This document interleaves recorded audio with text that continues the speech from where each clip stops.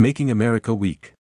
Donald Trump has blasted weak Joe Biden for the recent Israel-Gaza conflict, claiming Hamas wouldn't have attacked if he was still in the White House.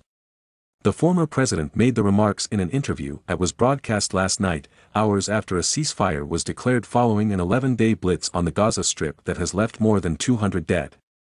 Trump told cable news channel OANN that Biden showed an attitude of weakness during the conflict and said Hamas wouldn't have dared to fire rockets at Israel if he was still in office. The former president said, "He's shown such weakness. They have planes flying over Taiwan now. You wouldn't have had this problem in Israel."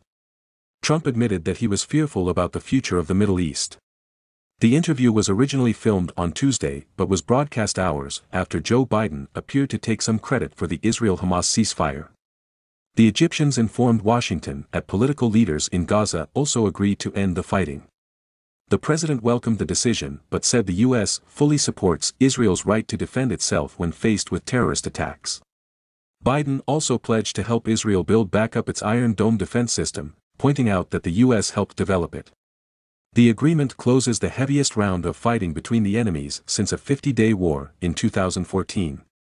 The fighting began on May 10 when Hamas militants fired long-range rockets toward Jerusalem after clashes between Palestinian protesters and Israeli police at the Al-Aqsa Mosque.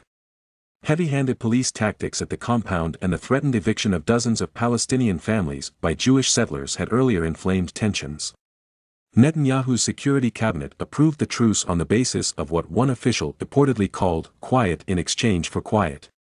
Rocket attacks by Hamas and allied Islamic Jihad had resumed after an 8-hour pause on Thursday, as Israel continued shelling that it said aimed to destroy the faction's military capabilities.